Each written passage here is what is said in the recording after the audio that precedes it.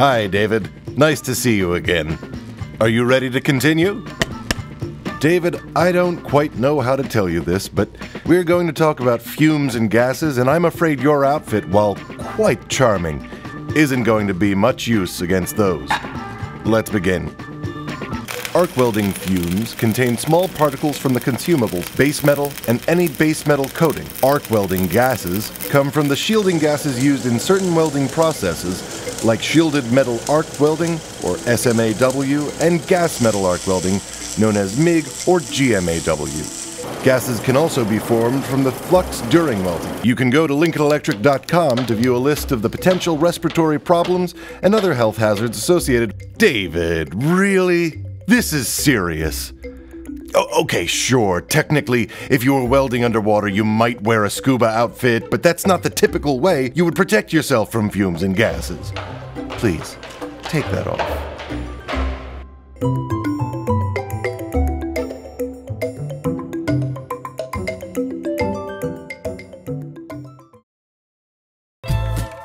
The information about hazards contained in warning labels can change periodically, so it's a good idea to keep up to date.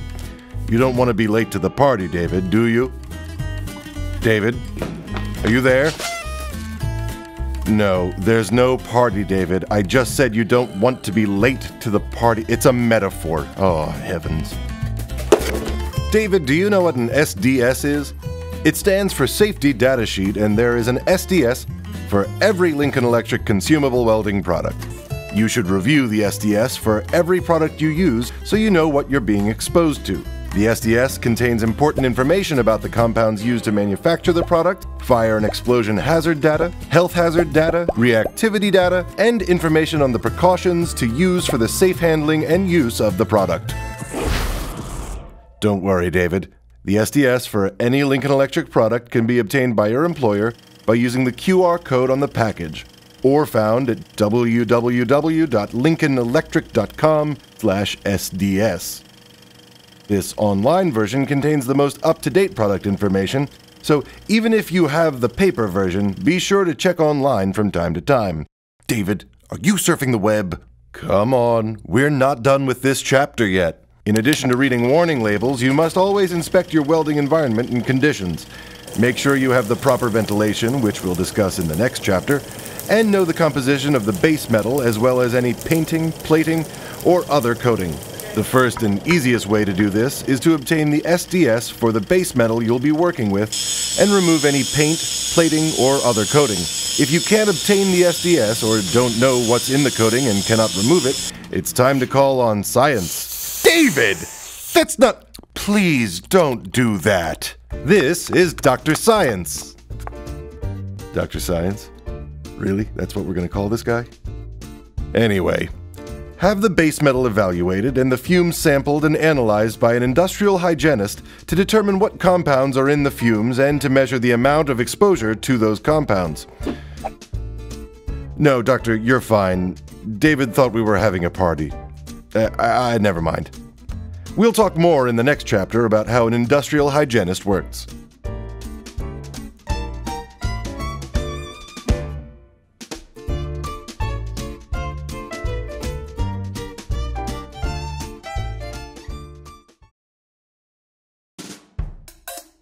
You see, David, it's all about exposure.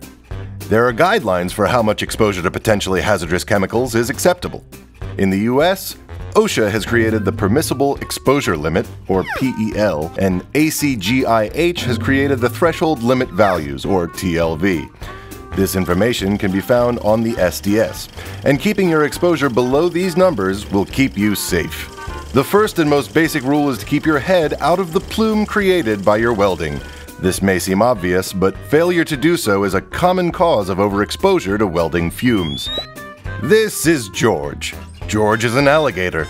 Imagine George's head is the plume from your welding. Never stick your head in the alligator's mouth. Okay, George, let go. I think he's learned his lesson. Keep your head out of the plume. Right, David?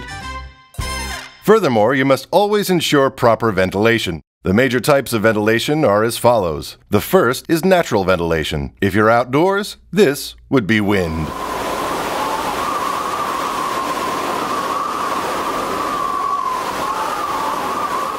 Indoors, this would be windows and doors. The second type is mechanical ventilation. This would be fans.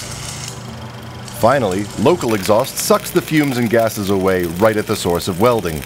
Local exhaust can be provided by any of the following: fume extraction guns, fixed enclosures, downdraft tables, or booths with exhaust hoods, adjustable elephant trunk exhaust systems. There are many ways to position an elephant trunk exhaust system, and it depends on your welding conditions and setup, as well as the angle of your weld and your position relative to the work. Determining which type of ventilation is right for a particular welding job is based on the following factors. First, the size and configuration of the welding space you're working in.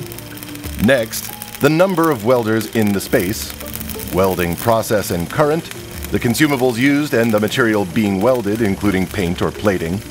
And finally, the PEL and TLV exposure limits, which can be found on the SDS.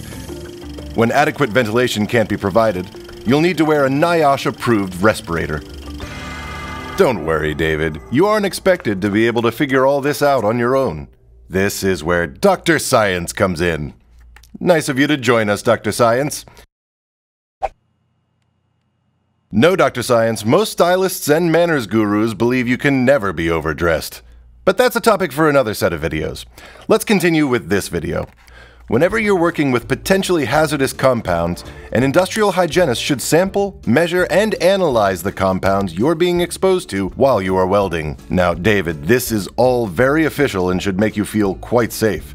But remember, use your common sense and trust your body. If the air you're breathing is not clear, if your breathing air is not comfortable, or you're starting to feel crappy, you may be overexposed. Stop welding and get fresh air. Let your coworkers and supervisor know what's going on. And if symptoms persist, see a doctor. A real doctor, David. Sorry, Dr. Science. Industrial hygienists are respected professional scientists, but they're not medical doctors. And I said this before, I didn't think this was the best name for him. It's for one thing, it's not creative. It doesn't come off the tongue very nicely, and the people watching this lovely video you're putting together are going to notice that it's poor craftsmanship, really, is what you're talking about here. And you're talking to craftsmen, to the welders. They're not going to appreciate this.